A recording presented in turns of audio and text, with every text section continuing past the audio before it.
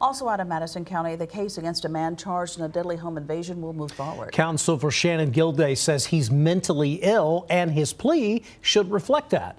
But this morning, a judge would not allow him to change his plea and entered a not guilty plea on his behalf. LEX 18's Evelyn Schultz explains in our big story today at noon. Prosecutors say they want more evidence Shannon Gilday is mentally ill. Last Thursday, attorneys for the Commonwealth objected when Gilday's attorney announced their intent to plead guilty but mentally ill. Today, prosecutors described the move as performative, but defense attorney Tom Griffiths says it's the only option for Gilday, who's charged with murder. Police say he's the man who broke into the home of former state lawmaker C. Wesley Morgan and shot and killed his daughter, Jordan Morgan.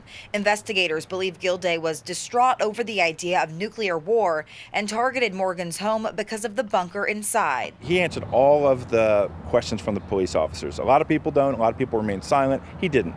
He explained it, and what he said makes no sense. And his actions leading up to the shooting make no sense. He's mentally ill, and if necessary, if we're required to, we will show that and prove that in court. Griffiths says this is a case that should not go to trial as there's no dispute over what happened. But last week, Morgan told LEX 18 he hoped the judge would not accept the mental insanity plea. A pretrial conference is scheduled for July 22nd. In Richmond, I'm Evelyn Schultz. Back to you.